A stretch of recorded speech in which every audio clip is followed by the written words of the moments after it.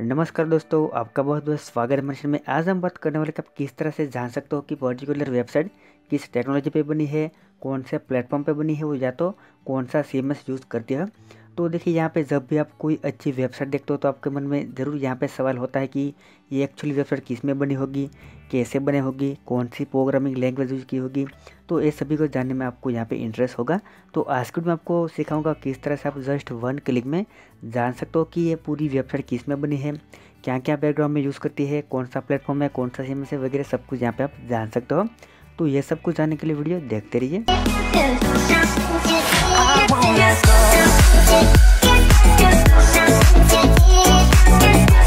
तो यहाँ पे सबसे पहले मैं आपको बता दूँ कि कौन सा टूल हम यूज़ करने वाले हैं। तो यहाँ पे जो मैं आज टूल यूज़ करने वाला हूँ वो टूल आपको यहाँ पे सभी ब्राउज़र में जो एक्सटेंशन भी मिलता है, या तो आप डायरेक्टली आप इसकी वेबसाइट का भी यूज़ कर सकते हो। तो यहाँ पे मैंने ऑलरेडी इसे फायरफॉक्स में ऐड करके रखा है। ये मोजिला फायरफॉक्स और क्रोम पे भी अवेलेबल है। तो यहाँ पे मैं क्लिक करके आपको दिखाता हूँ और इसका नाम, तो यहाँ पे इस एक्सटेंशन का नाम है वेब एलाइजर। आपको जस्ट गूगल में लिखना है वेब एलाइजर, तो आपको ये टूल मिल जाएगा। और जैसे आप कोई भी वेबसाइट ओपन करते हो यहाँ पे आपको ये पूरी इन्फॉर्मेशन निकल कर देता है। तो सबसे पहले हम बात करते हैं कि आपको किसे ऐड करना है। तो देखिए, यहाँ पे गूगल ओपन है, आप कोई भी ब्राउज़र यूज़ करो, आपको जस्ट यहाँ पे ये लिखना है। देखिए इस तरह से, यहाँ पे मैं लिखता हूँ वेब, इसके बाद आपको यहाँ पे ऑटोमेटिकली आ जाएगा। देखिए इस तरह से लिखना है। तो सबसे पहले आएगी वेबसाइट का यूज़ कर सकते हो, या तो आपके पास क्रोम ब्राउज़र है तो क्रोम में आप एक्सटेंशन भी ऐड कर सकते हो। तो ये हो गया सिंपल इंस्टॉलेशन। इसके बाद हम देखते हैं कि आपको किसे से यूज़ करना है, किस तरह से।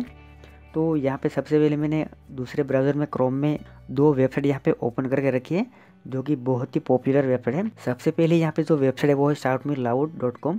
तो आपको पता होगा और यहाँ पे जानते हैं कि एक टेक ब्लॉग है। तो ये यहाँ पे इसकी जो लाखों यूज़र है, तो ये सभी कुछ जानना चाहते होगे कि ये वेबसाइट एक्चुअली किस में बनी है, किस तरह से वर्क करती है, बैकग्राउंड में क्या टेक्नोलॉजी यूज़ की है। तो आपको कुछ भी नहीं करना है, मैंने जो आपको पहले बताया था वो एक्सटेंशन आपको ऐड करना है। जैसे आप एक्सटेंशन ऐड करोगे तो यहाँ पे आपके सामने आ जाएगा, एक लोगो आ जाएगा ब्राउज़र में। देखिए यहाँ पे आपको दिखाई देगा वर्डप्रेस का लोगो है। तो वहाँ पे आपको क्लिक करना है, जो जिस टेक्नोलॉजी में वेबसाइट बनी होगी इसका यहाँ पे लोगो ऑटोमेटिकली आ जाएगा। तो देखिए जैसे मैंने यहाँ पे क्लिक किया तो सबसे पहले ये कह रहा है कि ये जो वेबसाइट पूरी वर्डप्रेस में बनी है।